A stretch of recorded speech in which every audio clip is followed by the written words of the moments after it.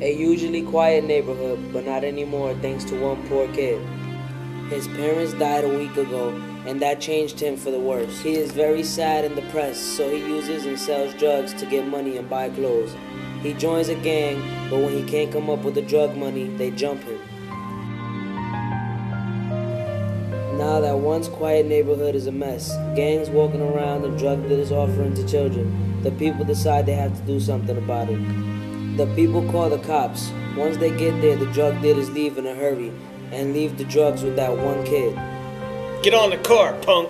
Now he's in jail, no friends or family to come see him, just other gangs that want to kill him. But at least he's not alone, he has the prison guards to keep him company. Now everyone's happy because the street is peaceful again. Everyone but the boy who will sit in jail for 15 years.